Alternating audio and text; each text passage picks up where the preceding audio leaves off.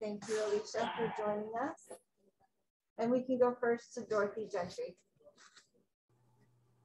Hi, Allisha. Congratulations from Dallas. What would you say to your sister and other young women and young girls about what's possible for their dreams? I mean, the biggest thing I just tell them just to follow it. I mean, I come from a very small town out of Sandersville, Georgia. Basically everybody know everybody. So, I mean, I just hope I can be an inspiration for all the young girls and boys back home that just follow your dreams and you can also make it to the big Olympic stage like I have. And we'll go next to Brad Muller. Hey, Allisha, congratulations. What did it mean? What were you thinking about when you were standing on the podium? When you after the win, and how does it compare to winning a national championship?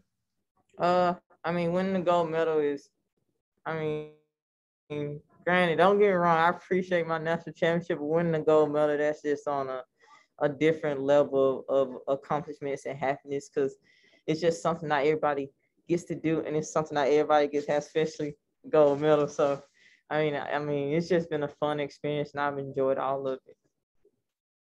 Scott Mimoser. Hello, Allisha. Can you talk a little bit about if it meant anything to you that you guys were the lowest seeded team coming into this competition and then ended up winning the gold medal? I mean, no, I mean, we don't play 3x3 year round like other countries do. So, I mean, we really don't pay attention to the ranked seeds because, I mean, you should know that from like March Madness, like people get upset all the time. So, I mean, I really ain't pay attention to it. I actually didn't know that we were the 8th seed until I seen like the papers on the side of the tunnel. I seen like an 8 by our name, but other than that, I really didn't know. Thank you. Michelle Vopel. Yeah, congrats, Allisha. I wondered, will you stay there and watch the 5-on-5, especially with, I know your best friend Asia's playing and Dawn, or do you come home and watch it? And also, what do you think you take back to the Dallas Wings having this experience?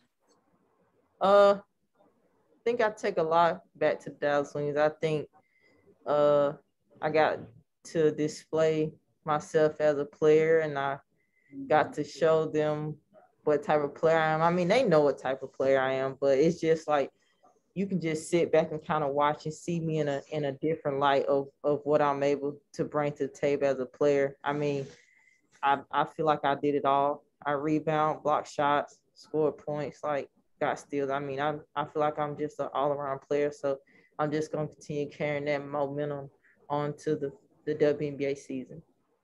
And will you stay there and watch 5-on-5, or do you know yet? No, we go home. You go home? The 30th, yeah. Okay, thank you. Ronald Wallace.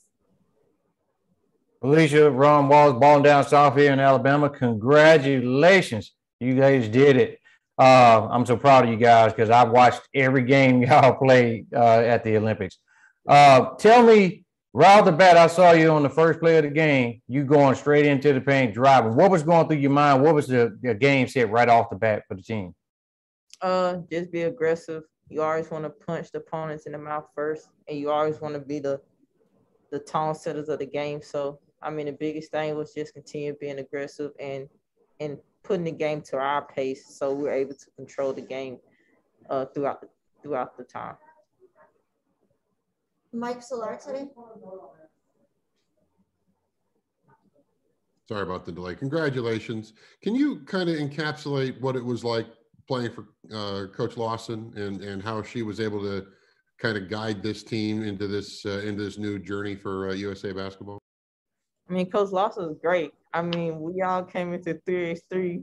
We didn't know nothing about it. So the way that she was able to teach us and help us adapt to the 3x3 game was great. I mean, she taught us play, she taught us techniques, she taught us the style of the game, and she did many things to help us be able to adapt to the 3x3 games. I mean, she, as a coach, I mean, she's a winner in the 3x3 style. So I just applaud her for being able to help us adapt. It probably wasn't easy, but hey, we got the job done.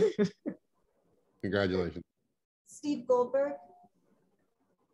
Hi, again, congratulations. And following up on Mike's question about the newness to the 3-on-3 game, which has its own unique characteristics, did you learn anything from these other teams that have played together on a regular basis on the FIBA tour with that? It's like, especially the French who are highly ranked on, did you pull anything that helped evolve your game?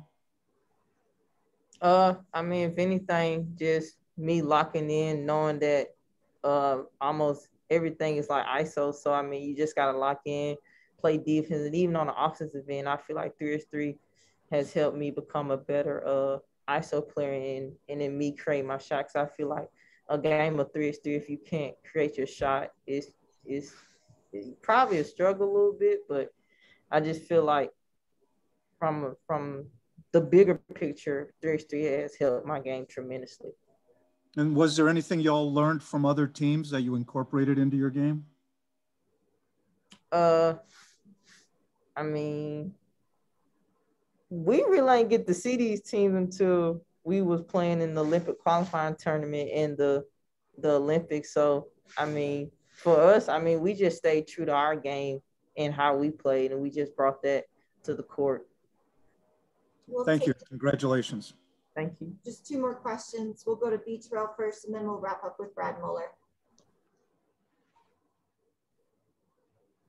Hey, Leash, how you doing? Hey, B-Terrell. You know what? Now I'm gonna refer to you as the name that you want to be called, Gold Medal Leash. How are you today? I'm good. How are you? Doing well, doing well. All right. So now, obviously, we saw that you got some new kicks when you were there on the podium. So with this swag bag that that they gave you all for the Olympics, what's been your favorite thing in that entire bag? I'm gonna be real with you. I ain't even been able to go through all that stuff. It's so much stuff. I think I'm gonna just, when I get home and I'm able to sort it out, I'll post a little something on Instagram for you so you can see. Cause right now, I ain't gonna cap it to you. I ain't been able to see all that stuff yet. All right, we'll be on the lookout for that then. Appreciate it. Okay, no problem. And congrats again. Thank you. Last question from Brad Muller. Hey, again, I was just curious, when you get home, what are you going to do with your gold medal? Keep it around my neck. I'm wearing this gold medal everywhere. Awesome. Thank you, Allisha. We appreciate everybody joining us, and with the delay, video recordings will be available at USA Basketball's Media Central site. Thank you very much.